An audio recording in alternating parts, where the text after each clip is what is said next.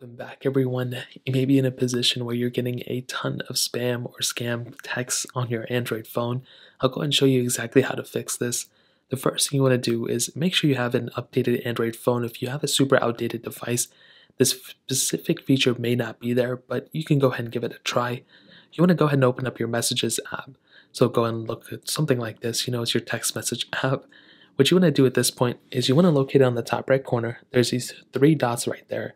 All you want to do is go ahead and click on those three dots like this, and you'll see a couple of different things come up. But what you want to do is you want to go ahead and click on your settings little icon right there, and then you'll come into this panel. Now there's a ton of different things within here, but the specific portion you want to take a look at is on the lower half where it says spam protection. You want to go ahead and click on this specific option, and you'll basically be able to see this new little option. So it'll go ahead and say enable spam protection. Now what this is essentially, when you have, a ton of text coming through, essentially Google will go ahead and with their thing they've already built in, will go ahead and filter out things they declare or detect as spam from your specific chat. Now you'll still be able to see them, but if you go ahead and enable this, this will go ahead and make it so Google can, accurately predict what is spam and what is not, and they'll basically stop you from getting spam texts. Now if you still want to see all those spam texts, you can click on the three dots right here.